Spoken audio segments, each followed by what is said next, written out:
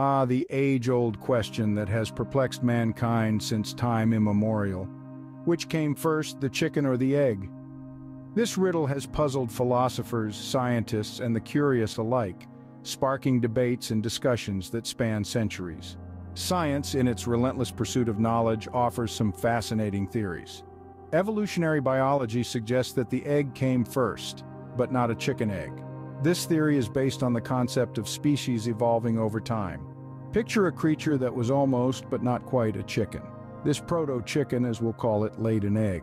But due to genetic mutations, those tiny random changes in DNA that fuel evolution, the creature that emerged from that egg was slightly different. It was a chicken. So in this light, the first chicken egg was laid by a bird that was not quite a chicken. Yet some might argue, if we're talking about a chicken egg, doesn't that imply an egg laid by a chicken? Here, genetic science steps in with a counter-argument. The DNA, which determines if the egg's occupant is a chicken, would be present from the moment of conception within the egg. Thus, one could argue that the first chicken egg indeed came before the chicken. Now, just to stir the pot a little further, there's the theory of simultaneous creation. This idea, often rooted in philosophical or religious beliefs, suggests that the chicken and the egg came into existence at the same moment. In essence, the answer to which came first, the chicken or the egg, largely depends on how one defines a chicken egg. Is it an egg laid by a chicken or an egg that contains a chicken? Depending on your perspective, you could make a case for either. So, here's what we've explored today.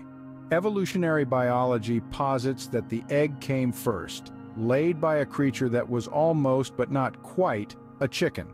Genetic science, on the other hand, could argue that the chicken egg, defined as an egg containing a chicken, came before the chicken.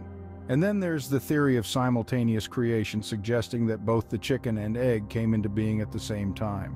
In the end, this seemingly simple question opens the door to complex discussions about evolution, genetics, philosophy, and the very nature of life itself.